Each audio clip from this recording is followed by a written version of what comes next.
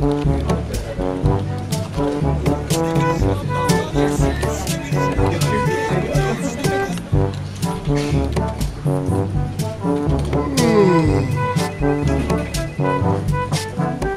few moments later.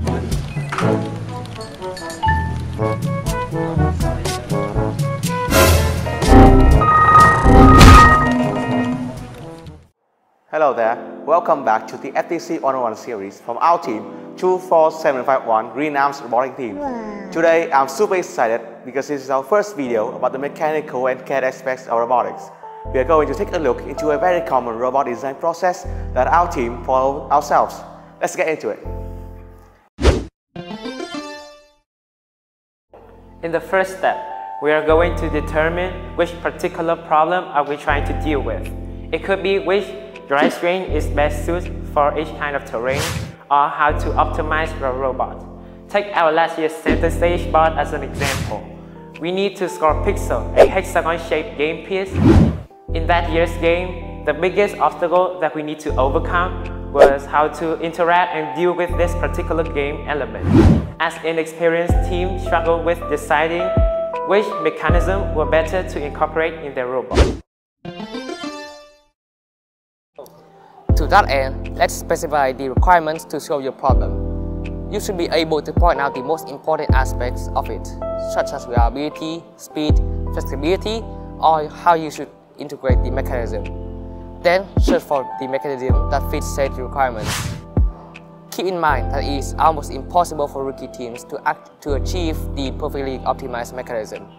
So think as carefully as you can about the pros and the cons. The next step will be visualize and cut the actual designs. Computer-aided design is crucial in robotics because it allows easy calculations, precise visualizations, and iteration of complex designs before physical prototypes are built, saving time and resources. We will also recommend you to have your team members design multiple varieties of a mechanism so that you can pick the best one later. Also, you should sketch the robot in 2D to calculate the dimension of the mechanism before moving on to 3D CAD. Now we can move on with the prototyping process. Remember, you don't need to use too fancy materials or put in too much effort into this step.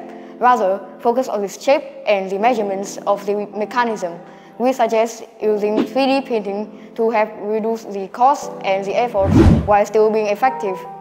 We also recommend using plywood panels, mica plastic sheets, and Formex.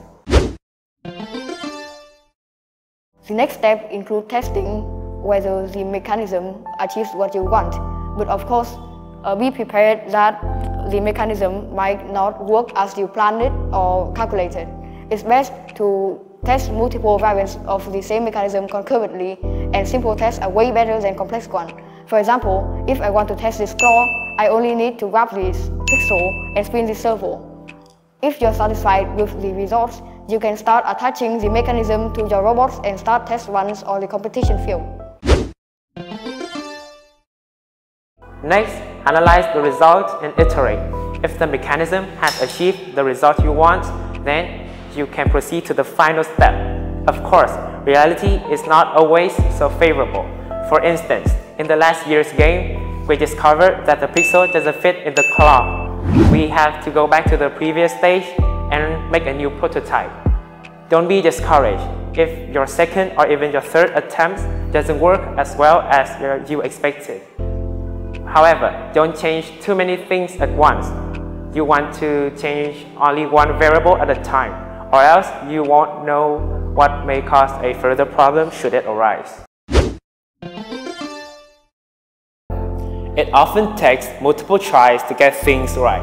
Actually, our team has more than 10 iterations of claw design to refine and hone down. We don't recommend new teams to rework the mechanism so much. Instead, you should try to isolate and solve one problem at a time. Your final implementation could be just an upgrade prototype, or if you had used scrap material for it, you could change them out for durable ones.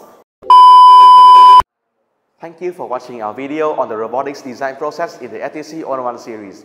We hope you gain some valuable insight in how to turn ideas into reality step by step. If you have any other questions or are interested in robotics challenges, don't forget to contact us directly.